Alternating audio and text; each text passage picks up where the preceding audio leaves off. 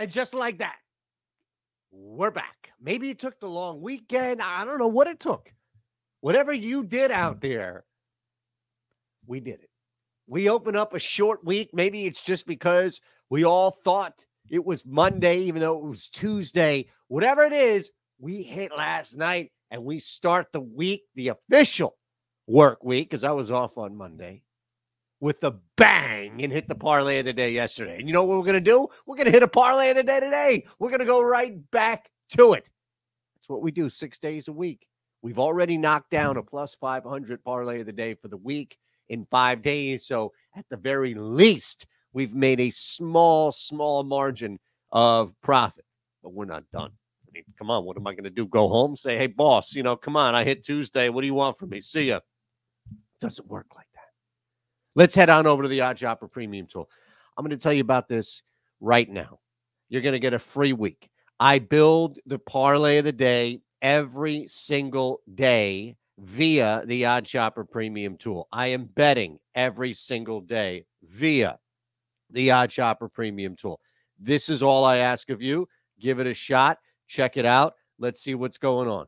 All right? It's that simple. Now, let's head on over. Your first play is going to be Clark Schmidt. And we're going to go under K's here. All right. First off, I love the fact, and we're going to have to sneak one in. I love the fact that we were able to work in a total in yesterday's parlay of the day. Schmitter is on the road tonight in Seattle. And look, this is a tough one. George Kirby on the hill for the Mariners. No joking around there. Schmidt does have a decent K rate, 25.3. You just need other guys to play ball. And Seattle should probably get to about 4 or 5, but it's a matter of how much they're going to put the damage on Schmidt. Look, we saw that last night. If you were tailing last night, you saw Irvin. Like, there's no fucking reason why he was in the game that long, yet here he is, and he's sweating an 0-2 count, and finally he gets Peralta to fly out. You're thinking, okay, we move on here. There's some Ks in this lineup, don't get me wrong. But there's some bats, and it's a ratio of how fast they can get to Schmidt versus Schmidt getting to Seattle 7 times over on Ks. And look, it's going to be rough. He's not going to give up 2K unless he gets rocked in the first, which I don't necessarily think is going to happen. All right, we move on. Rockies D-backs. Look at this. And as you know from this tool, as I don't need to explain it a couple of times over, but I will, anything over 0 is plus EV. Anything at all. So just the fact that this is less than 1, but it's greater than 0 means it's a plus EV bet. It may not have the margin of Jamal Murray, 4% under 36.5 at Caesars, where we are today. If you're asking where we're building, don't worry, I'll tell you what's going on there. But that's what we have, an under 10 approach here. And, Colorado's on the road. Their offense is going to just dwindle, especially as bad as they are. And on the other side of it, I don't know how much you're going to get. Look, Arizona's not striking out at all, but they need to manufacture some runs. They need to make sure that they can put some runs up on Lamet. And didn't say Lamet.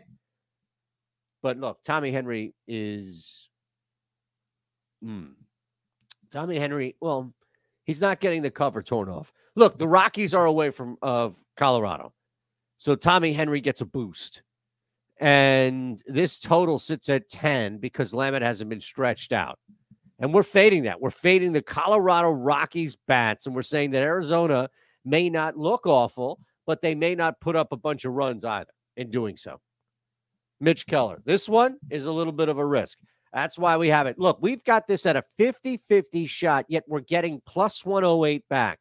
That's what that 4 EV is part of as far as the derivative of it. So with all of that said, this is an earlier game. I want to make sure you jump in on this right now.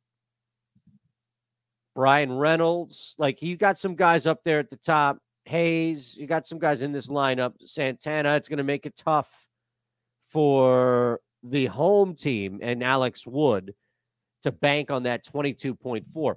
We're looking at Mitch Keller and saying, yeah, a guy with a 30-5 K rate should be closer to, even money. And we're getting a little bit of a break here. I mean, if you wanted to go crazy, I could add Patrick Corbin in there, but I'm not. I'm not going to. I'm going to leave it at this. We're plus 525 on Caesars. I already told you, you got a free week below in the tool, okay? A free week below. It's super easy and simple. Let me just tell you real quick before we get out of here what's going on over at Caesars, because I don't know why you wouldn't take advantage of this. Serious. 21 or older, gambling problem, call 1-800-GAMBLER. You're not on Caesars. I know, because I'm doing stuff with another book that's bigger in the sense of just they've been around longer, and we get people signing up for that. So I know that you're not on Caesars. Your first bet is back to you if you lose it, up to $1,250. Okay, so we've already built this here on Caesars. I've done the hard work for you.